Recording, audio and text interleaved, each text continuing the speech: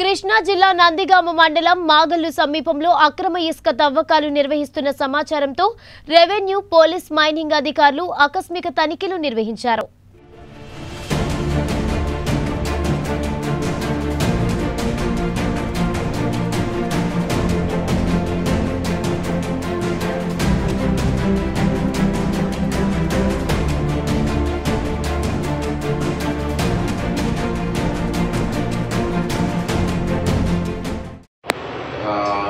Sand, liquor దీని గురించి అని చెప్పి ఈ ప్రస్తుతం ఉన్న గవర్నమెంట్ ప్రత్యేక పాలసీ అమలు చేస్తున్న సంగతి అందరికీ కూడా తెలిసిందే. అది దాంట్లో భాగంగా లిక్కర్ దాని మీద, శాండ్, ఈ దీంట్లో ఇల్లీగల్ ట్రాన్స్పోర్టేషను, ఇల్లీగల్ యాక్టివిటీస్ అన్నీ కూడా కట్ చేయాలన్న దాని మీదే స్పెషల్ ఎన్ఫోర్స్మెంట్ బ్యూరో SCB అని చెప్పి ఏర్పాటు చేయడం జరిగింది.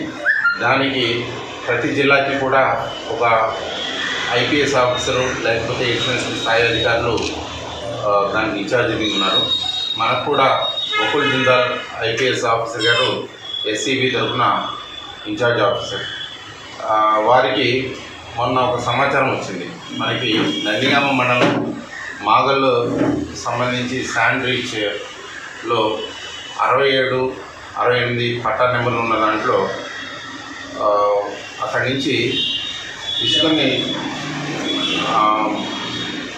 మన అన్నది ఏర్పాటు చేశారు. స్పెషల్ ఎన్ఫోర్స్మెంట్ బ్యూరో సంబంధించి మన జిల్లాకి ఇన్ఛార్జ్గా ఉన్న ఒక్కల్ జిల్లాల సార్కి మొన్న సాయంత్రం ఒక ఇన్ఫర్మేషన్ ఉంది. దాంట్లో ఏంటంటే మన నందిగామ మండలం మాగల్లు శాండ్ రీచ్ 67, 68 సర్వే నెంబర్కి సంబంధించిన దాంట్లో ఆ సర్వే నెంబర్లు కాకుండా వేరే చోట ఇసుక క్వారింగ్ చేస్తున్నారు. అది కూడా ప్రాపర్గా జరగట్లేదన్న దాని మీద కంప్లైంట్ చేశారు. ఆ కంప్లైంట్ చేసిన మీద నిన్న ఉదయం మా CA గారు, మా SI గారు, తర్వాత తహసీల్దార్ గారు, సర్వేయర్ గారు, అలాగే AD మైన్స్ అందరం కలిసి అక్కడికి ఫీల్డ్ సర్వేకి వెళ్ళాం. ఫీల్డ్ సర్వేకి వెళ్ళిన తర్వాత ఈ సర్వే నెంబర్ అక్కడ సుమారుగా ఒక 23 లారీలు, 2 ప్రొక్లైనర్స్, ప్రొక్లైనర్ ట్రాలీ కూడా ఉన్నాయి. అక్కడ ఉన్న తర్వాత సర్వేయర్ తోటి 67, 68 సర్వే నెంబర్ల యొక్క హద్దులు నిర్ణయించమని చెప్తే హద్దులు నిర్ణయించారు.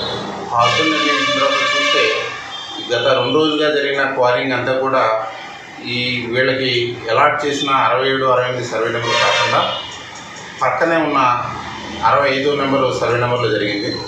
మన FMDలో 65 సర్వే నెంబర్ ఏమిటని చెప్పి వెరిఫై చేసి చూస్తే అది గవర్నమెంట్ పోరంబోకు సంబంధించిన ల్యాండ్. అది అంటే గవర్నమెంట్ పోరంబోకు సంబంధించిన ల్యాండ్లో క్వారింగ్ అన్నది అసలు ఎటువంటి పరిస్థితుల్లో జరగకూడదు.